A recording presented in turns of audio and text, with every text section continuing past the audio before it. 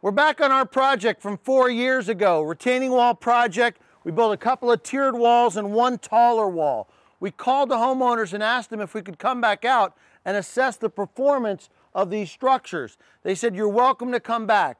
When we came out, we saw everything was exactly the way we had designed and built it, but there was a little bit of efflorescence caused by the heavy rains we had early this season and a little bit of moss and mold buildup on some of the cap. And we asked the homeowners, hey, would you like us to clean and seal the wall for you?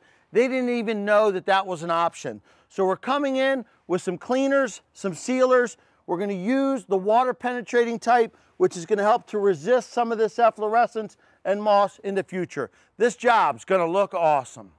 One of the keys to the application of efflorescence remover on a retaining wall is to first wet the wall down. Now we're not super saturating it, just wetting it. It's just that little bit of dilution that you need when you're applying that efflorescence cleaner.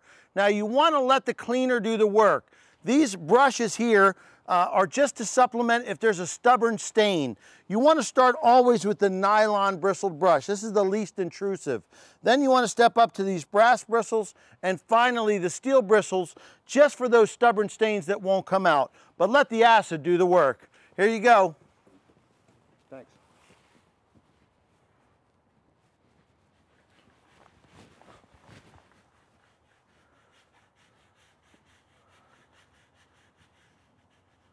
As you can see, our wall's been cleaned with a Flex-Lock efflorescence remover.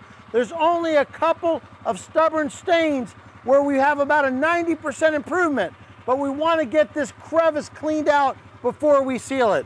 So we're going to use this conical tip on our pressure washer that will distribute the load or pressure from that machine so that we don't have any etching in our wall. We'll be able to clean that crevice and we'll be ready to go with sealer. Fire it up!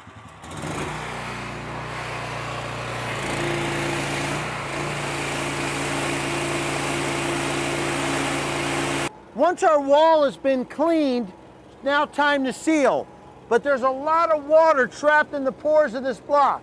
So we're going to accelerate that drying time using blowers. Now we're using a water-based or water-penetrating sealer. So there can be some moisture in the wall, we just don't want it wet. Come on, guys.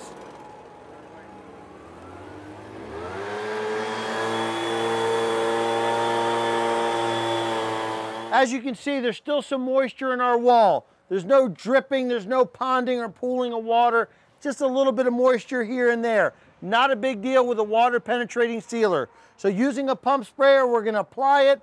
The only areas we're concerned with are the top of the cap. We might back roll that just so there's no ponded or pooled sealer in those areas. But everything's coming together really well.